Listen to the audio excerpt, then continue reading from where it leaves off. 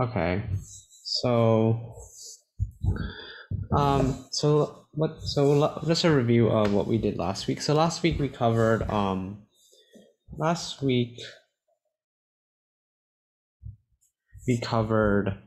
permutations, which were arrangements of things when order matters, right? That's when order matters.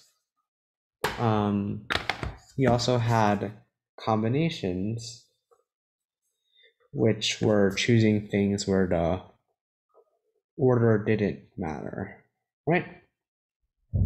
So the example I gave, the analogy that I gave was that permutations, right? I was thinking about maybe like runners in a race, right? It matters in which order that they place in, right? Combinations, it's more of like maybe like different denominations of currency, right? So we have like maybe like a dime, a nickel, a penny, whatever. It doesn't matter in which order that you pay them. It just matters that you pay all of them. You paid 16 cents, I think. But we have different situations that can be modeled by permutations or combinations or some mixture of the two, right? In every problem, there are some elements of that problem where the order of the elements sort of matters. It's counted differently, and there might be other parts of the problem where you're only looking for combinations of different things where the order of the elements does not really matter. So we also talked about factorials, right? Factorials, which were products of integers from 1 to n, right? The product of 1 times 2 times 3 times 4, blah, blah, all the way to n. That's what we define as n factorial, right?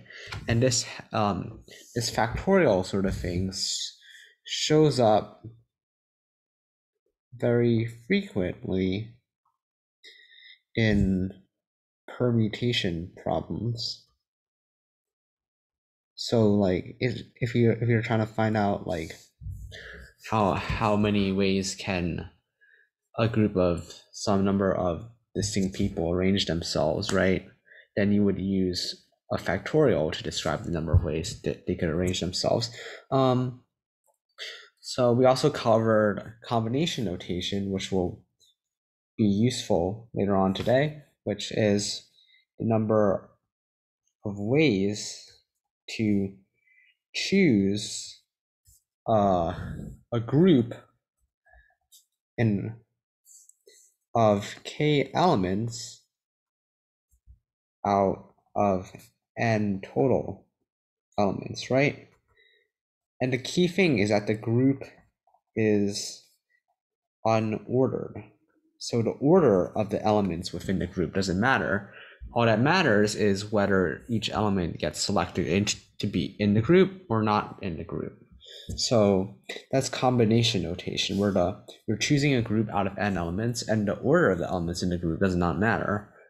So it turns out that the number of ways that we can choose k unordered elements out of n total elements turns out to be n factorial over k factorial times n minus k factorial. Okay, so this n factorial, n choose k is equal to n factorial over k factorial times n minus k factorial.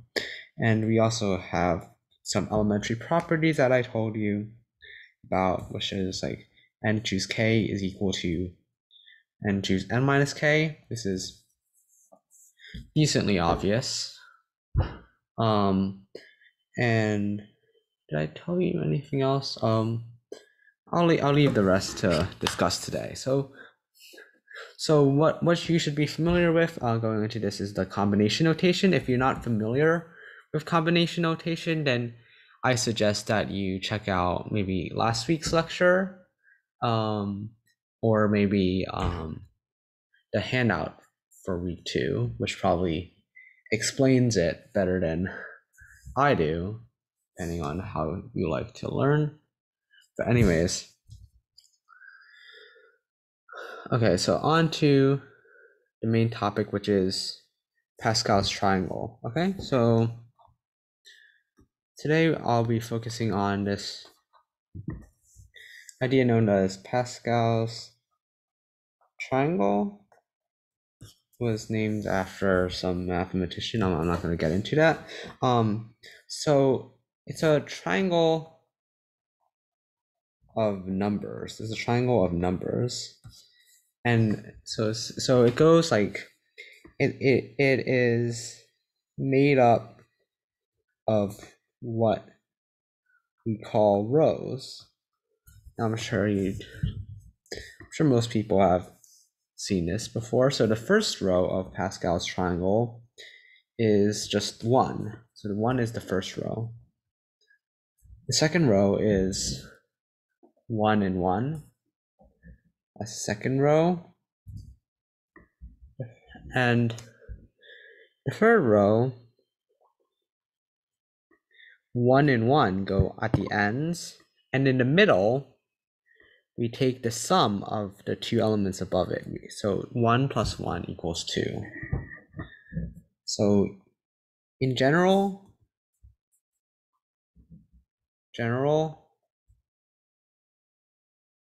isn't it called the 0th row? Sometimes not. I'm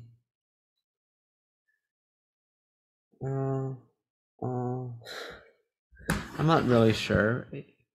I think that might make sense, but I'm not going off of any source. It's just what I remember. But you could connect it as 0th row, first row, second row. Probably might make more sense as we go on. In general, each cell is the sum of the two numbers right above it, right? So with the exception of 1, the one at the top, each cell is going to be the sum of the two numbers that are above it. And if one of the numbers is empty, if one of the numbers is empty, we count it as 0, right? So we can continue this rule. So the next number in the third row is going to be the one on the very left, far left, because we're summing number 1 with empty, empty. Then we have 1 and 2, that makes 3. 2 and 1, that makes 3. 1 and nothing, that makes 1. So now we have 1, 3, 3, 1. Now keep going. You have 1, 4, 6, 4, 1. Then we have 1, 5, 10, 10, 5, 1. And you keep going in this way. We create more and more rows in this way. So technically, we can keep generating new rows using this rule, right? Each number is the sum of the two above it. We can continue this construction indefinitely. We can continue this indefinitely. So it turns out that Pascal's triangle is actually not really a triangle in the sense that it actually goes on infinitely long. Pascal's triangle is infinitely large, right?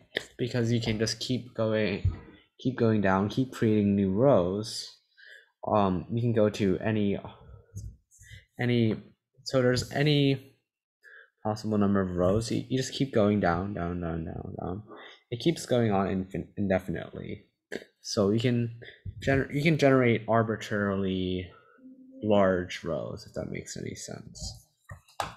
So there's no end. There's no end to Pascal's triangle.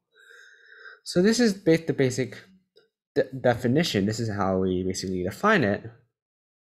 And if you so if you just take it at face value, right? You just have this weird triangle of integers, and there doesn't. You might say this is just constructed so randomly. We're just taking this arbitrary rule and we're just making this weird triangle of numbers. How can it possibly be useful? But it turns out that this weird triangle of numbers turns out to be very useful in combinatorics.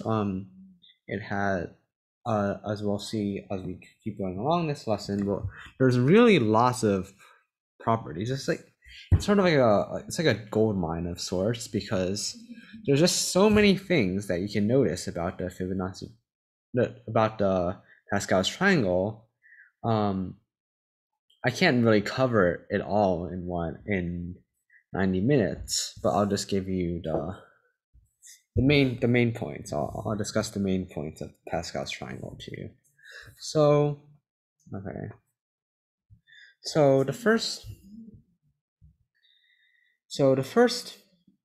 we'll analyze like some basic properties. So first of all, the first property is Pascal's triangle is symmetric, right? It's symmetric along this line. So this line, right? You can this is sort of I didn't draw it very well, but it's symmetric along the middle.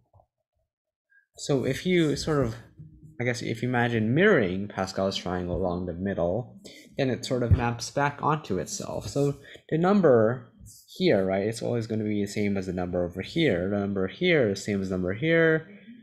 Here is the same as the number over here.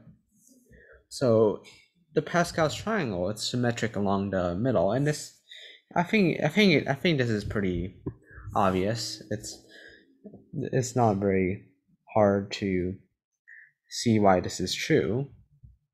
It just follows from the definition of the triangle we established earlier.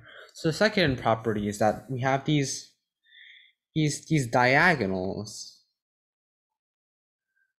We have these diagonals, and once we take these diagonals, right, these diagonals of numbers, let's say, like we see some interesting patterns pop out. So the rightmost or the leftmost, depending on, I'm just assuming rightmost, but leftmost is the same thing, right? There's the same thing going on because of because of the symmetry along the middle. Sorry. But sorry. Okay. So the rightmost diagonal, it's made up of only ones, right? It's one, then there's one here, then there's one there, there's one there, there's one there, there's one there, there's one there, and so on, right? The next diagonal from the right,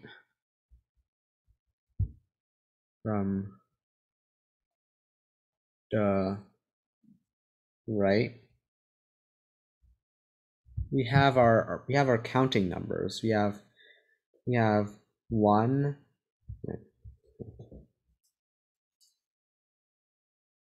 We have one. Sorry, my pencil is not working. Shoot.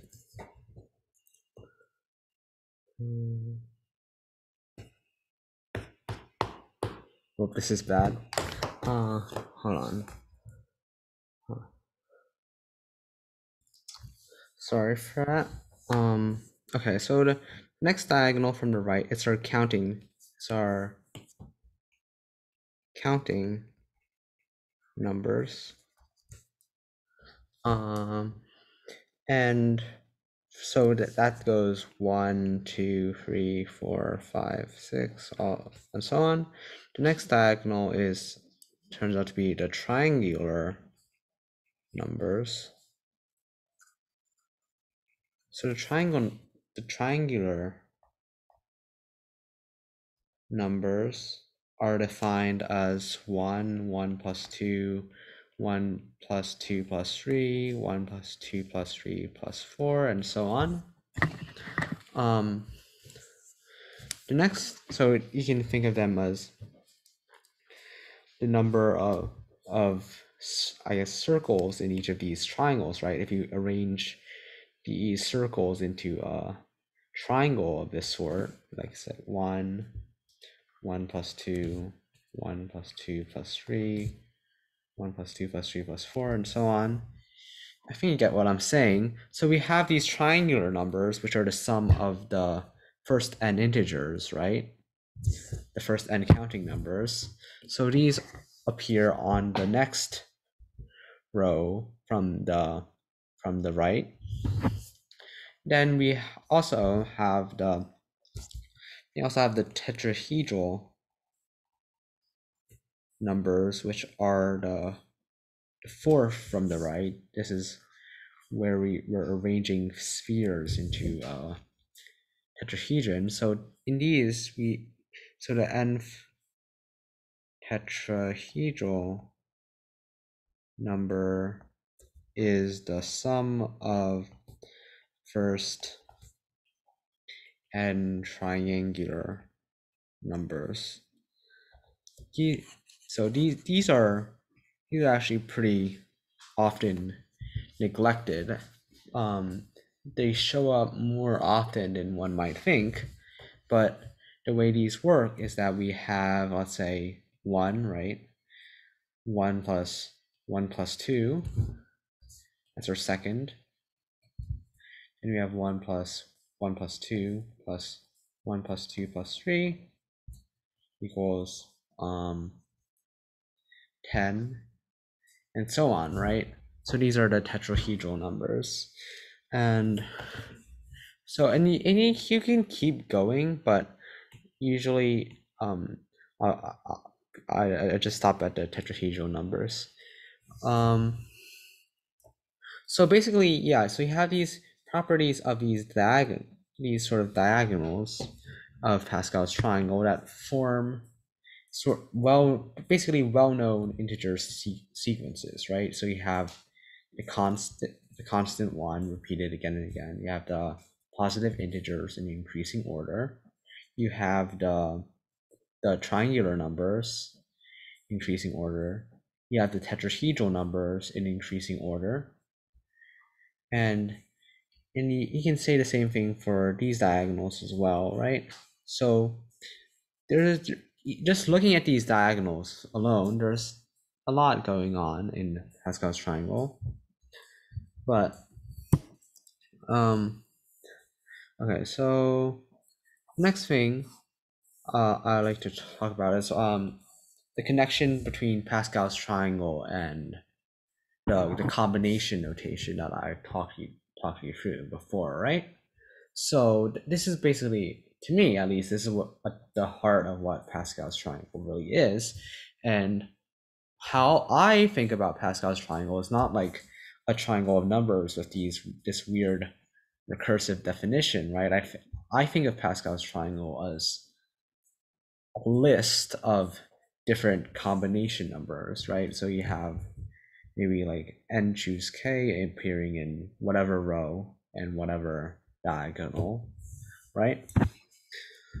So I think the way we go about this is through path finding, right? So how many different paths take you from some point to some other point using only that, but using only left arrows and right arrows, right?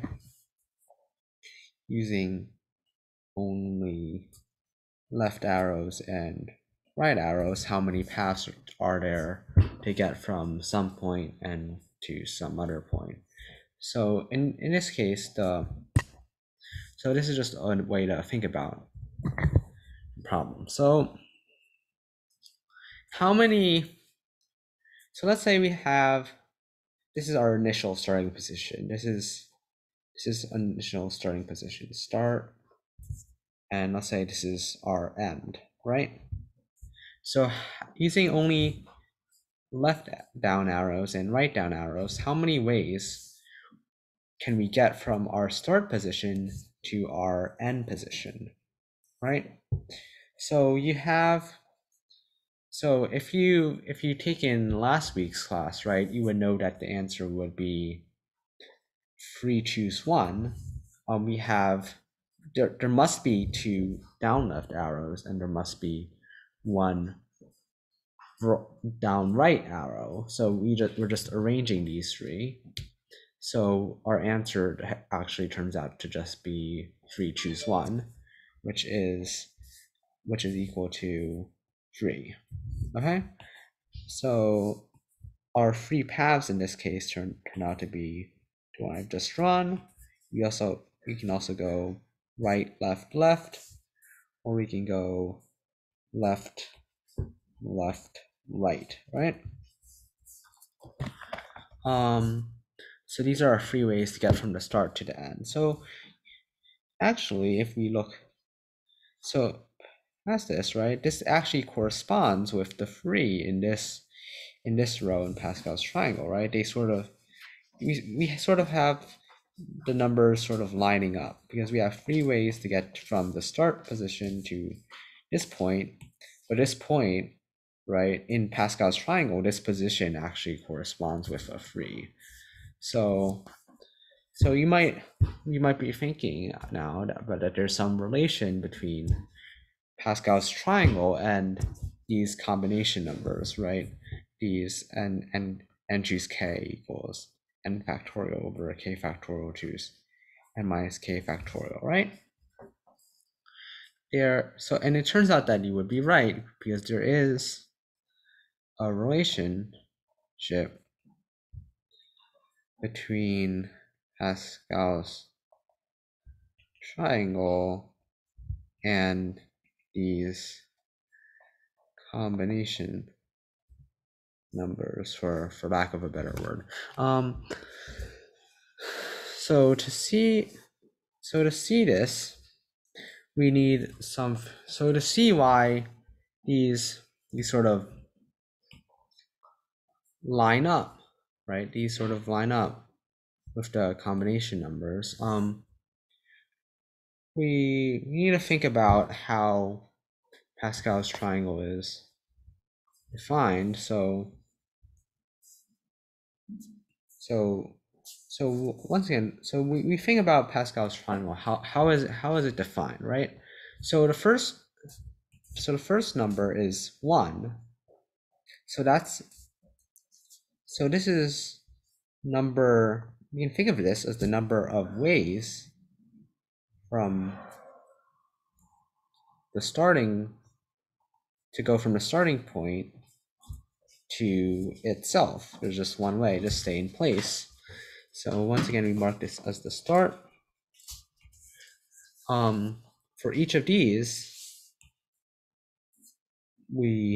these are also number of ways to get from starting point to each of these positions, right? Now we look at, it's kind of hard to see that 1 and 1, these also match up. Let's look at this number, okay? So how many ways are there to get from the start position to the number in this circle over here?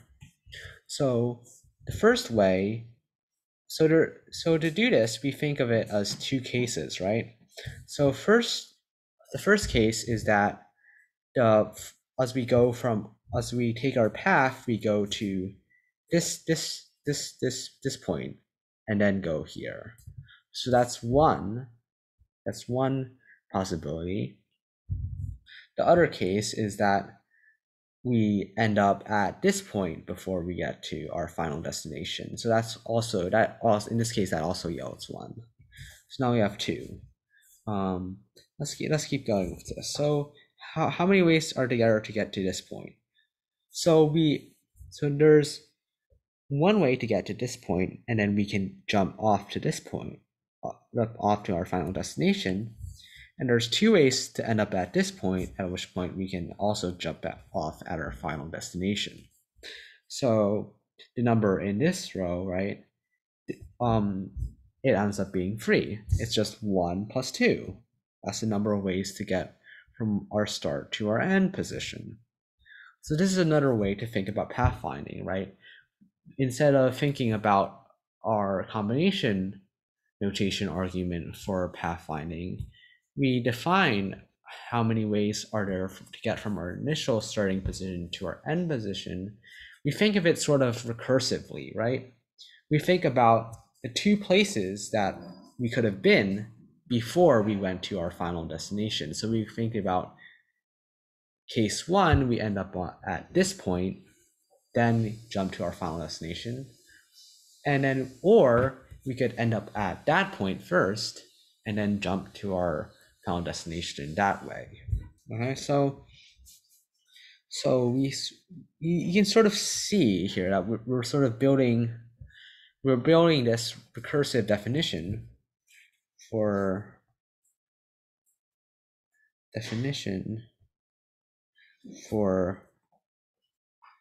path walking, right?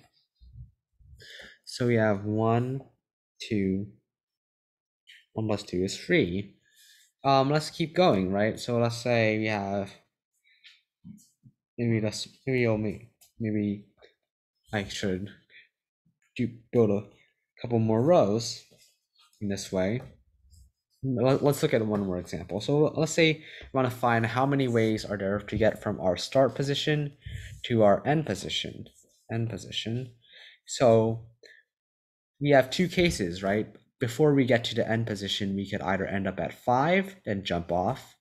There's 5 possibilities for this case, 5 ways to get to 5, and then we jump to the end. Or there's 10 ways to get to this point, and then we jump to the end.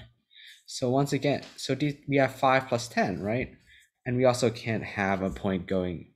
And this actually follows from the fact that we can only, through each path, right, it passes through exactly one of these 2 points. It cannot pass through both, and it cannot pass through neither. And this follows from the fact that there's only left down steps and right down steps, right? So we must pass through exactly one of these 2 points over here. So we have 5 and we have 10. So we add these together, right? We get 15, and so we know that that's right. So we find a recursive definition for path walking. And the reason why Pascal's triangle is so useful is that this basically corresponds precisely with our initial definition of Pascal's triangle. So what we actually find is that we can match numbers in Pascal's triangle with these numbers that we get from trying to find the number of paths between the start and some end position, right? So we can match numbers in Pascal's triangle to combinatorial numbers. Okay.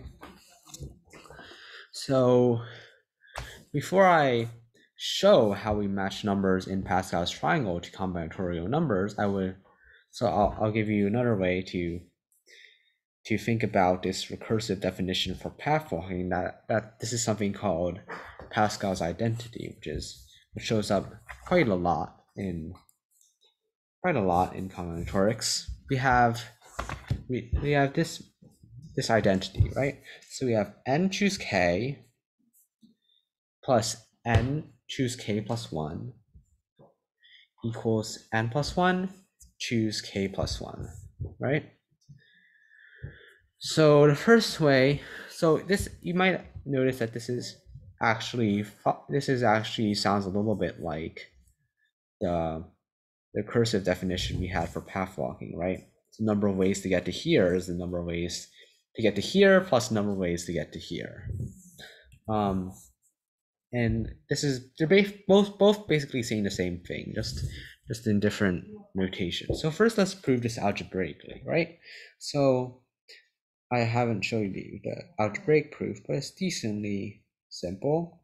So we have n choose k. We express it in terms of factorials. We have something like this. Okay, so now what we want to do is let's factor out the common terms. We have n factorial over minus k plus 1 factorial. Then this times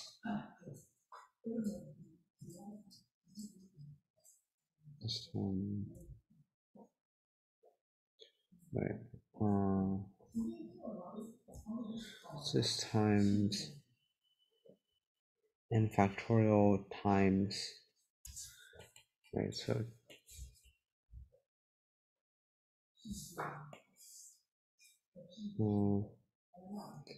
this times 1 over n minus k plus 1 over k plus 1 if I'm right. Yes. So this, if you do the algebra, I'll leave it to you to do this. But if you do the algebra, this actually comes out to be, you just have to combine these two fractions. You'll get n plus 1 factorial in the numerator. You'll get k plus 1 factorial in the denominator, and you'll get n minus k factorial in the denominator as well. So this corresponds exactly with n plus 1 choose k plus 1. So this is Pascal's identity. So the way I want to think about Pascal's identity is, let's say we want to choose k plus 1 elements from a total of n plus 1. Right? So we single out one element p, okay? So if p is in the k plus 1 elements, there are n choose k ways to choose the rest, because there's k more elements to choose, and there's n more elements to choose it from. So that's case 1. If p is not in the k plus 1 elements, we actually have n choose k plus 1 ways to choose the rest, because we have k plus 1 elements left to choose because p is not in the set now, and we have n total elements that we have to choose it from. So we basically sum these two, n choose k plus n choose k plus 1, and we're counting the exact same thing as n plus 1 choose k plus 1, right? So we're counting one thing using two different ways. We count it using the easy way, and we do like some random, we do this casework argument where we get this result. So now we know that the two results must be equal. So this is known as this is what we call a bijection, right? Two different ways of counting one single thing.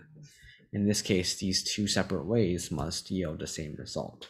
So I've given you an algebraic proof for Pascal's identity, and we also have this much neater combinatorial proof. So if we notice that if we put, let's say, n choose k here and n choose k plus 1 here, and then they're going to add to n plus 1 choose k plus 1. So if you arrange these numbers in this way, then it actually looks a lot like the recursive structure of Pascal's triangle, doesn't it? So to see this, I'm just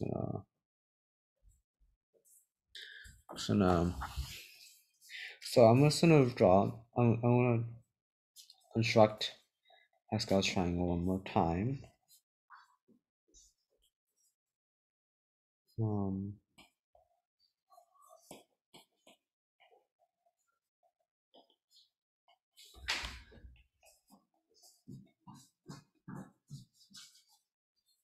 One, right? So this actually corresponds with some count. These correspond with combinatorial numbers, and that actually means 0 choose 0, 1 corresponds with 0 choose 0, this one, and then we have 1 choose 0 and 1 choose 1 on the next row, and we have 2 choose 0, 2 choose 1, 2 choose 2 on the next row. We have 3 choose 0, 3 choose 1, 3 choose 2, 3 choose 3 on the next row. I can keep going on this way. So we have 4 choose 0, 4 choose 1, 4 choose 2, 4 choose 1, no, 4 choose 3, 4 choose 4, and we can keep going on in this way, right? So if you compute each of these, right, so 4 choose 2 equals 6, 3 choose 2 equals 3. If you compute these, we by arranging our combination numbers in this way, we get the exact same arrangement of numbers that is in Pascal's triangle, right? We get exact same arrangements of numbers that is in Pascal's triangle. And the reason why we have this is because of that Pascal's identity, right? So we will get 3 choose 1 plus 3 choose 2 equals 4 choose 2. We will get 2 choose 0 plus 2 choose 1 equals 3 choose 1, and so on. So we can keep building our rows of combination numbers in this way, in the same way that we construct Pascal's triangle. So basically we have this sort of correspondence between the numbers in Pascal's triangle and the combination numbers that I've talked about last week. So, okay, so now that we have this sort of new definition of Pascal's triangle, it's just another way of arranging our combinatorial numbers. We can investigate some other identities. So this is one neat property of combination numbers that you should be familiar with, and it goes like this. So what is the sum n choose 0 plus n choose 1 plus n choose 2 plus n choose 3 plus blah blah, all the way up to n choose n, right? So what number does this sum evaluate to? So it turns out magically this comes out to be 2 to the power of n. So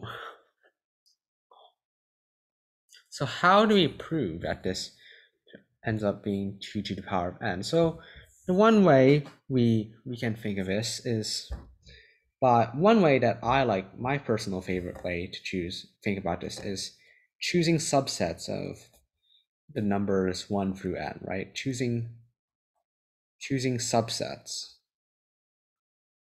How many unordered subsets of the numbers from 1 to n are there? So there's 2n subsets in total. Obviously, each element is in or not in the subset, right? And the other way we can find a number of ways to choose subsets is casework on how many numbers are in our subset. Casework on how many numbers are in our subset. So if there are 0 numbers in our subset, then there's n choose 0 ways to find the number of subsets. And if our subset has 1 element, then there's n choose 1 subsets. There's 2 elements, then there's n choose 2 subsets, and so on. And if n choose n, right, it corresponds with the set with all elements in it, all n elements in it. So if we sum, so the casework on how many numbers in a subset, that yields this value over here, right? So that's one way of counting the number of subsets of n elements. The other way, which is much easier, is just choosing whether each element is in or not in the subset. So that comes out to be 2 to the power of n. So magically, since we're counting the same thing 2 different ways, we end up with the same thing on both sides. So we have that the left side, which is the sum of the combination numbers, where the top number is n, the sum of all of these actually turns out to be exactly 2n. So this gives us another property of Pascal's triangle. So rows of Pascal's triangle sum to powers of 2. For example, the 0th row sums to 2 to the power of 0. The first row sums to 2 to the power of 1. Then we have 2 to the power of 2 in this row, 2 to the power of 3, 2 to the power of 4, 2 to the power of 5, 2 to the power of 6. And it turns out you can also prove this using the recursive definition of Pascal's triangle. So you can actually prove this using the recursive definition of Pascal's triangle. So you can think of, and the reason why you can prove that the rows of Pascal's triangle sum to powers of 2 in this way is that you just have to prove, right, by induction, you just have to prove that each row is 2 times the sum of the row before it. Each row is 2 times the sum of the one before it. So the way you can think about it is, let's say, you can think of each row as the sum of numbers from the previous row, right? So each number from the previous row is counted exactly 2 times, sort of. It appears in the sum exactly 2 times, right? So and this keeps going on. So each number, right, it contributes itself to 2 different numbers, if that makes any sense. And you can keep going on in this way. So using the recursive definition of Pascal's triangle, we actually have another way to prove that the sums of rows of Pascal's triangle, right, they sum to powers of 2. So and this stems from the fact that we can we can express sums of the rows of Pascal's triangle in terms of we can express them in terms of the numbers in rows that have appeared previously before. Okay, so casework on how many. So I've given you. So now we have two proofs of this neat property. It's pretty important, and we also have another neat property of Pascal's triangle that we have discovered. Okay, so next thing is the hockey stick identity. This is also a decently important identity. So this is R. So for two positive integers R and N, such that R is less than N, well, less than or equal to N, I guess. You have that R choose R, plus R plus 1 choose R, plus R plus 2 choose R, plus blah blah blah, and so on, plus N choose R equals, and this all comes out to N plus 1 choose R plus 1. Okay, so we have this sum of these terms, and they all end up to be N plus 1 choose R plus 1. Okay, so for example, right, we have this. So the reason why we call this the hockey stick identity, right, is when we list the numbers on the left hand side, and then we have the number on the right hand side, they sort of form like a hockey stick shape, right? So this would be like would be like the long stick thing, I don't know, and this would be like the thing that you swing. So the numbers in this pink section, right, I'll leave this to you to verify, they actually sum to the number in the blue section, right? They sum to the number in the blue section. 1 plus 4 plus 10 plus 20 plus 35 equals 70. So this actually turns out to be 3 choose 3, 4 choose 3, plus 5 choose 3, plus 6 choose 3, plus 7 choose 3. When you sum these 5 numbers together, we get 8 choose 4. Also our final answer, which is 70. So the hockey stick identity, the sum, it follows from Pascal's identity, but I won't have enough time to cover the full proof. So I guess that'll be something that I'll leave to you to verify. So this is the hockey stick identity. Okay, so this is something that is very important, binomial expansion, right?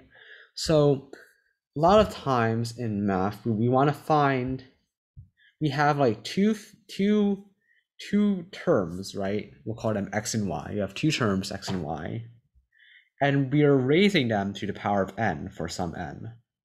So we want to so we will, once we expand this,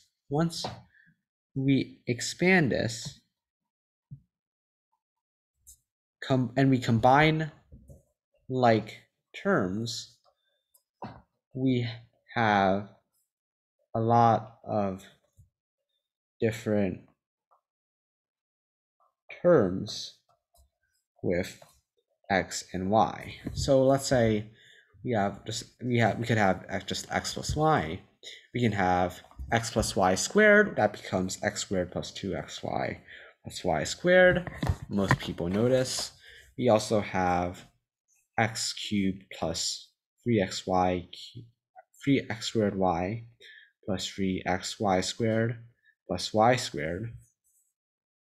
And then x plus y to the power 4, we get x to the power 4 plus 4x cubed y plus 6x squared y squared plus 4y x y cubed plus y to the power 4.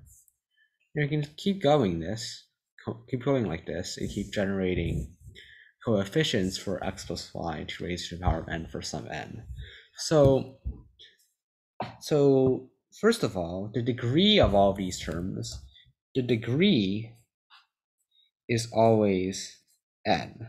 So what I mean by the degree is sum of x's exponent and y's exponent. I want to find the sum of x's exponent and y's exponent.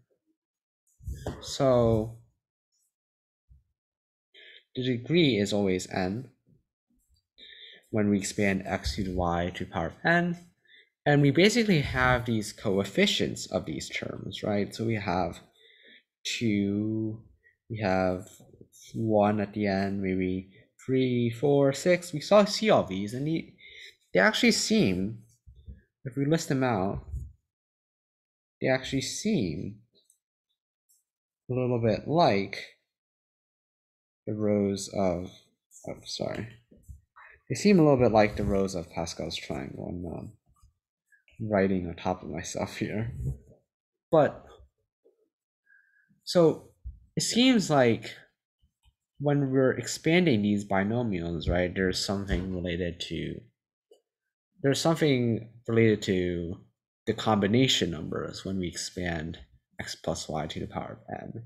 So the general question is, for some term x to the power of k times y to the power of n minus k, what's the coefficient of this term? What's the coefficient of this term?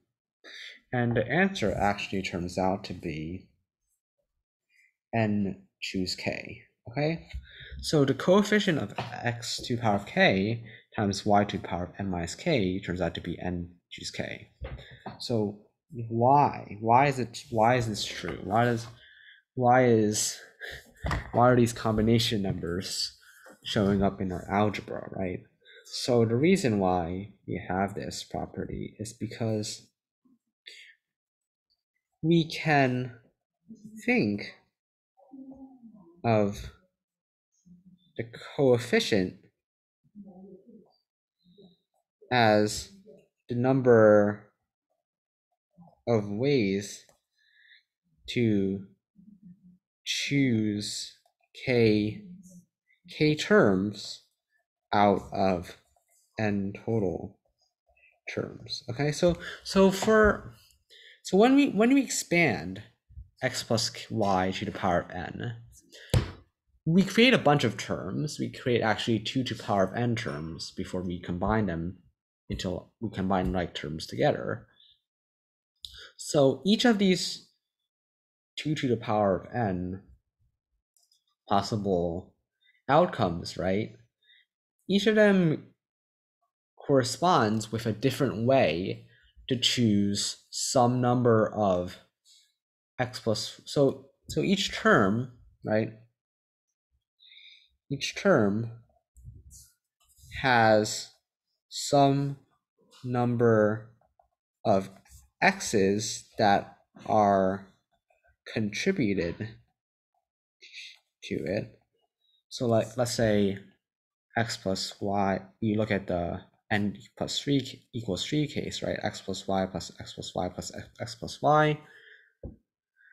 There's each term, right? So say x squared plus y, we had to have had 2 terms that sort of contributed an x to it, and then we have another term that contributed a y to it, right?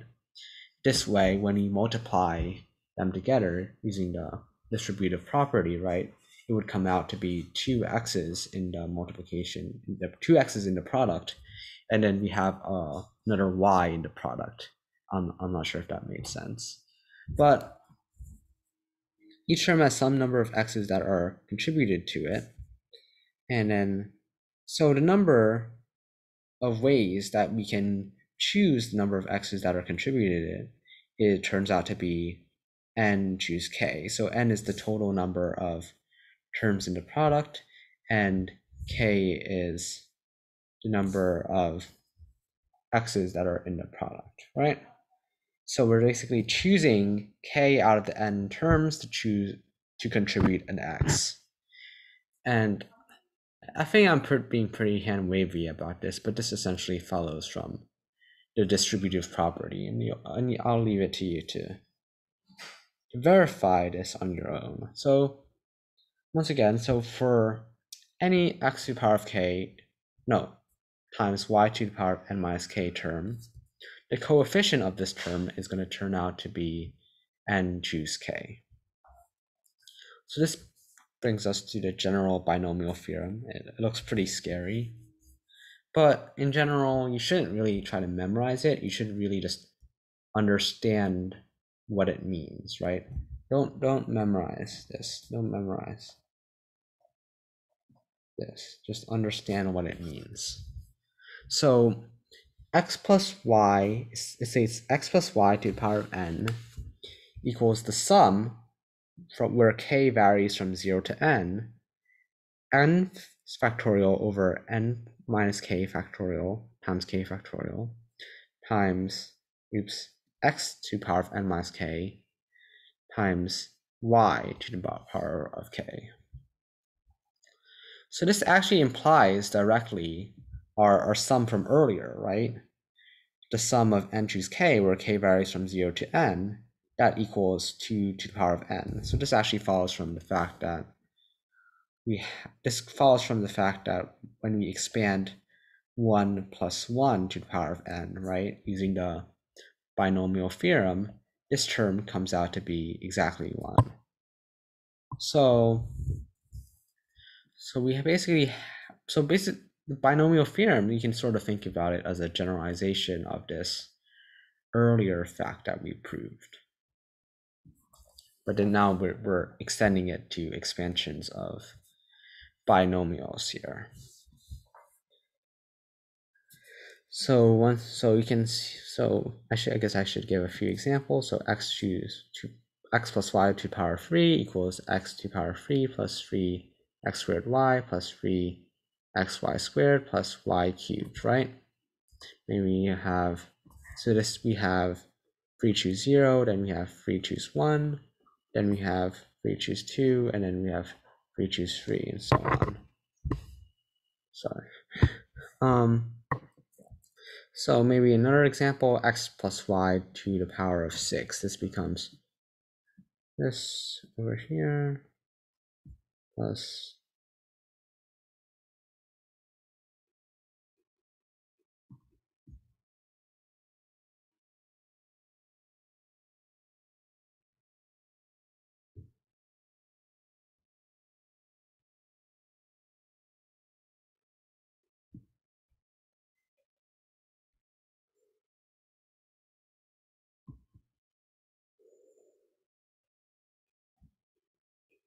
and you can see that the combination numbers are showing up here as well. Okay. All right. So now I guess so. Now that we have the binomial theorem, which shows up decently often, I guess we can try our hand on at some problems. So our first problem is from 1969, SME problem 16. Problem goes like as follows. So when a minus b to the power of n, where n is greater than or equal to 2, and ab is not equal to 0, is expanded, when a equals kb for positive integer k, the sum of the second and third terms is 0. So now you want to find n in terms of k. So we're writing it as a minus b to the power of n. Since a equals kb for some positive integer k, this becomes k times b minus b to the power of n. So expanding this, just expanding this, we use the binomial theorem to expand this, right? So the second term, using the binomial theorem, it comes out to be the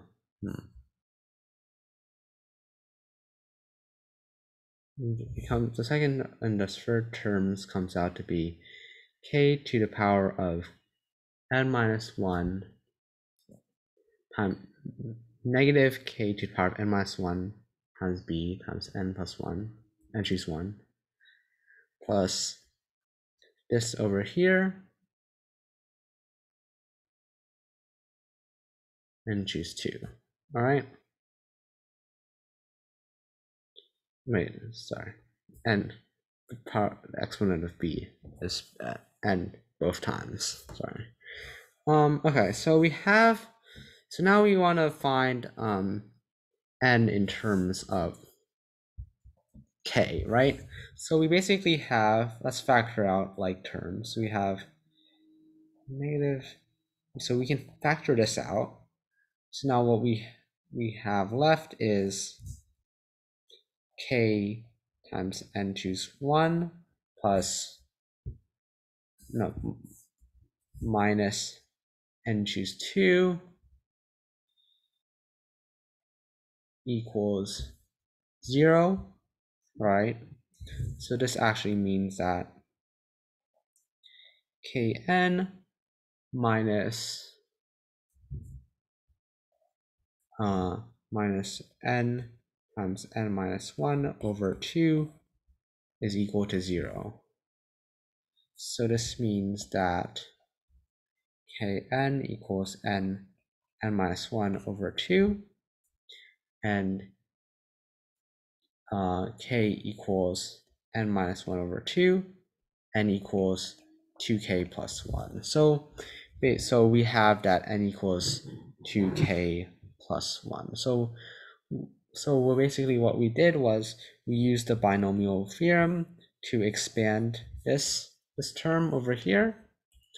The second and the third terms we got were the second and third terms in the sum, right?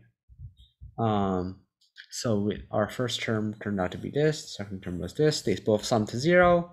Through some manipulation, we were able to find that our answer was 2k plus 1. So notice that the b to the power of n, right? In the end, since we could factor that out, that didn't really matter much at all, since all we cared about was that the sum of the two terms was 0. So this was the only part of the term that we actually cared about. The rest was just tacked on at the end. We can just forget about that.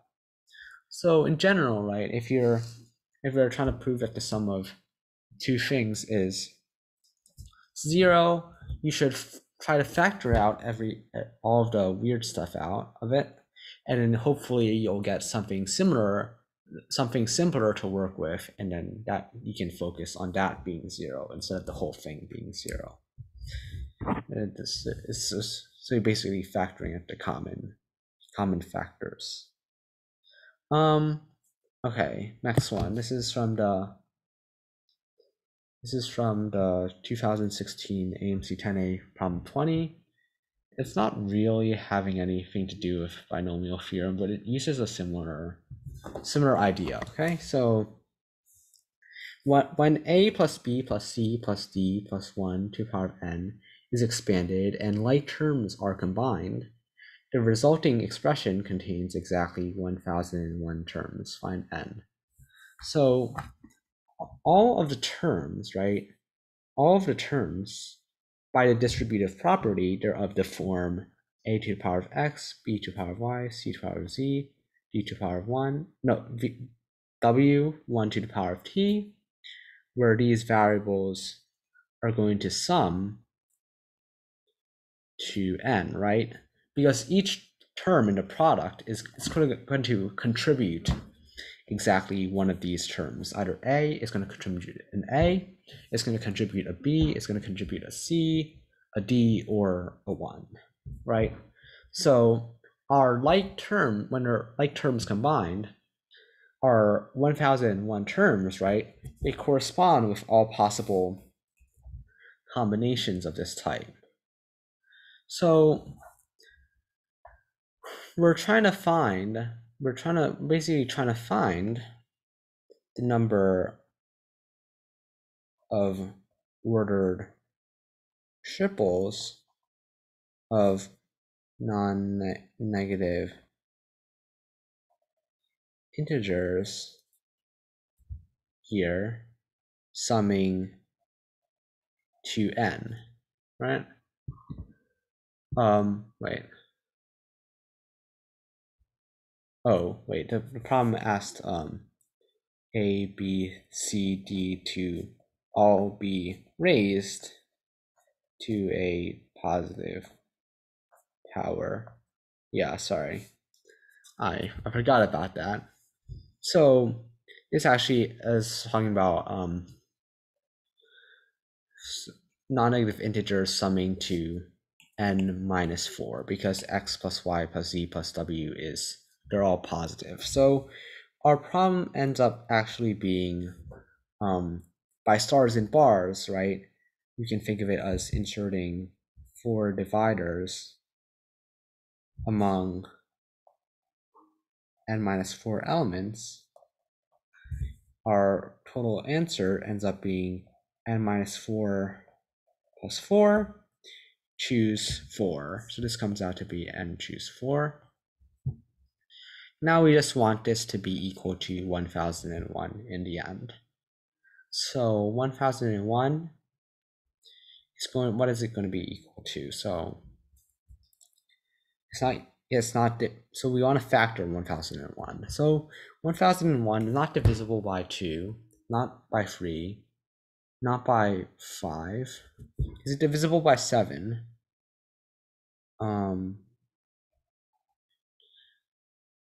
4, 21, 3. Yes, it is divisible by 7. So 7 times 143, if you're good enough, then you'll see that this is also a multiple of 11. So this comes out to be 7 times 11 times 13. That is our prime factorization of this number. So from here, you have n choose 4 equals 7 times 11 times 13. So if you guess correctly, this is just basically guessing check right now. By now, you would have guessed 14, because 14, right? It has 7. It has 7 in its prime factorization, and 11 and 13 are both 4 within it, right? So 14 to choose 4 equals 1001. You can verify this on your own. So our final answer is n equals 14.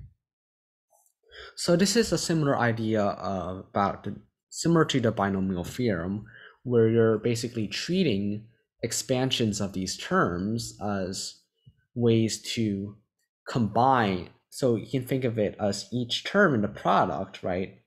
Each term in the repeated product contributing one of its terms to whatever term ends up being when the final product is expanding. So each term in final expansion, we treat it as a combination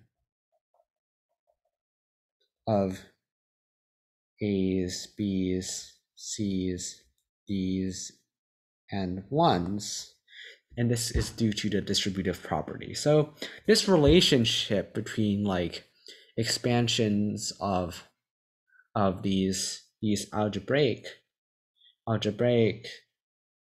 expressions, right? These expansions, the relationship with these combination numbers is something that I see decently often on tests, right?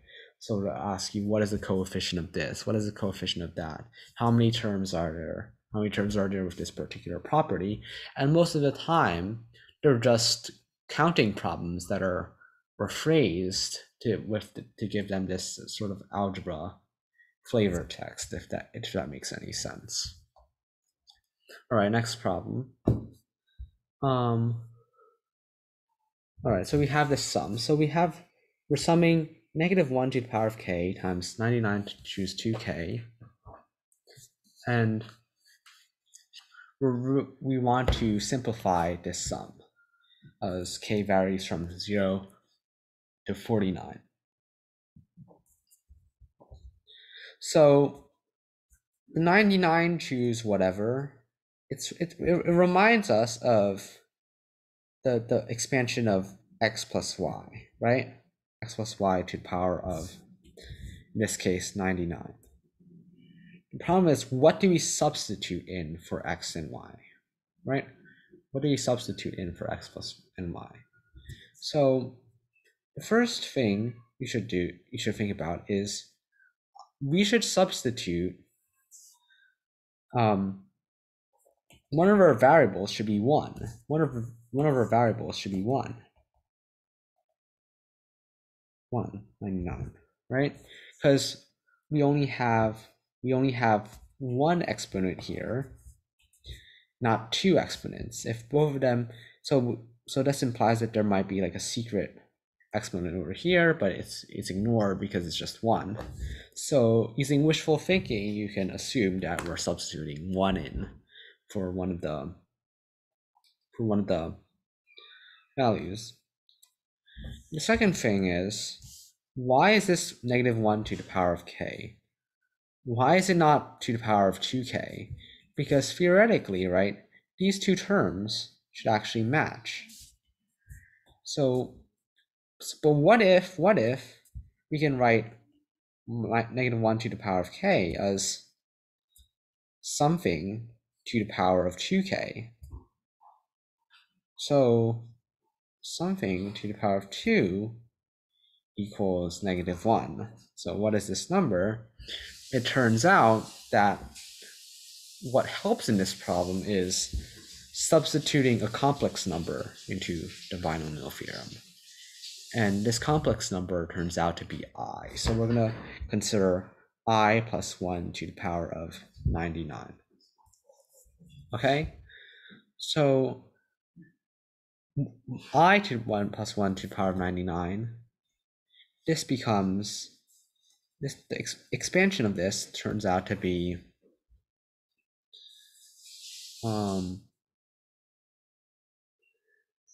99 all the way up to 99, I to the power of k times 99 times k. So when k is even, right? When k is even, we're looking for this, right? When k is even, then we get this sum. We contribute a term to this sum. When k is odd, we don't contribute anything to this sum, and it turns out to be imaginary. The contributes to the imaginary part, okay? So it turns out that we want the real part of this complex number expansion, right? We want a real part of this. So I'll leave it on your own to verify. You can use this. You can do this using the complex plane, right? 1 plus I, and then you're just multiplying. You're just doing some complex multiplication, complex number multiplication. But the real number part of this turns out to actually be -2 to the power of 49. So the real part of this number is -2 to the power of 49, and this actually comes about from treating this as complex number multiplication, or you can try to add it with its conjugate, right? You can try to find I plus 1 to the power of 99 plus the conjugate of it, which is 1 minus I to the power of 99, and divided by 2. That would also give you this answer, perhaps with a little bit more work. But anyways, so in this problem, right, we basically had to sort of reverse engineer our binomial expansion. So we started with the sum, and then we had to get the binomial expansion that would yield that sum. Usually it's the other way around. We have the binomial expansion and then we want to find the sum. In this case, we had the sum, wanted to find the binomial expansion from that. So this idea of bringing complex numbers in is an example of the roots of unity filter, which is a pretty advanced topic. But if you're interested in it, in these types of problems, then I suggest you should read a few handouts on the roots of unity filter. and you can see what that's all about. Okay. So last problem of the day, which is this problem that seemingly looks like number theory, right? What's the 100th digit of this huge number, 2011 to the power of 2011? So what's the 100th digit of this number? So first of all, how does what we've learned today have anything to do with this? And the interesting thing is, first of all, we're trying to find 2011 to the power of 2011 mod 1000. This becomes 11 to the power of 2011 mod 1000, right? Because 2000 is 0 mod 1000. So we're trying to find this number mod 1000. Now we just need to try to find a neat way to write this, and then we can find the 100th digit of the number, right? So how do we find this? Well, the trick is that we can actually use the binomial theorem from earlier. We write 11 equals 1 plus 10. This is a pretty well-known trick. You write 11 as 1 plus 10, and now you can treat it as a binomial expansion that looks like this, right? So once you expand this binomial expansion, what do you get? So you get 1, right, plus 2011, choose 1, times 10, plus 2011 times 2 times 100, plus 2011 times 3 times 1000. Wait, hold on. 1000 is 0 mod 1000, right? And in general, any term from beyond this point, any term beyond this, it turns out that any term beyond this is 0 mod 1000 because it has a large power of 10 dividing it, right? It has a large power of 10 greater than 1000 that is dividing that number. So anything past this point we can ignore.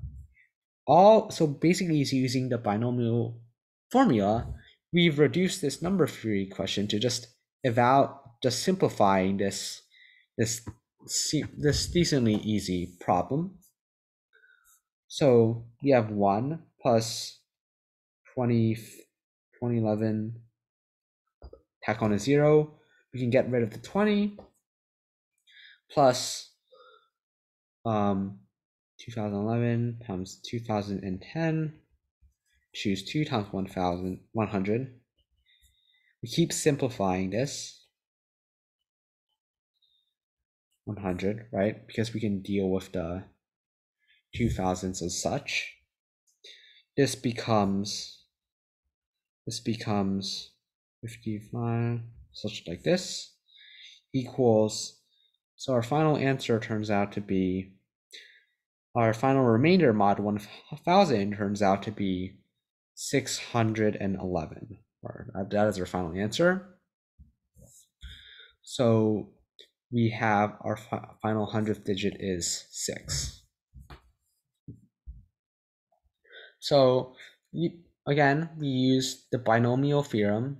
We wrote this exponent thing as an expansion of the binomial theorem, which actually shows up more often than you might think in number theory problems. And then because we were evaluating this mod 1000, we were able to get rid of all the terms past a certain point and deal with the terms that were left. And these terms ended up being a little bit more easy to deal with than the whole darn thing. So that's example of how our combinatorial tools actually help us with a number theory problem. So the conclusion. So what did we do today? So today we explored properties of the Pascal's triangle.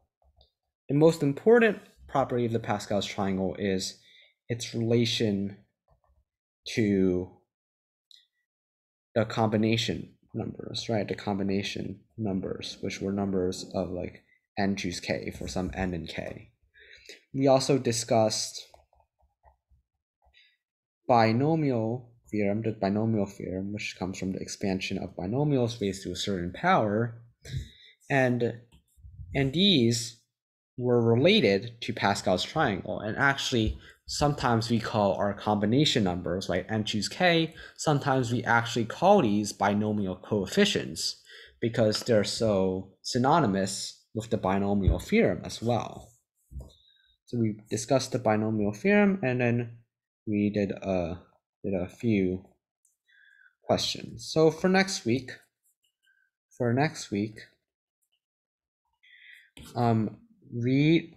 read handout. I'm not sure what the current status of Bullert's handout is. I'm not sure if it's done, whether he's still writing it, whether it will be published anytime soon. But when it is published, I encourage you all to read it, just in case you needed a second person to explain things to you.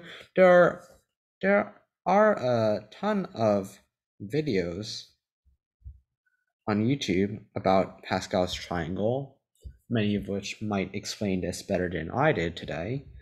There are a ton of videos. It's a really fascinating topic. Pascal's triangle is a very interesting topic in combinatorics. It's one of the first things in combinatorics I learned that really sort of blew my mind, I guess. It is a pretty fascinating topic, and just keep practicing using the questions. There are a ton of questions on this topic as well. It's a very rich subject. So I think that's about it.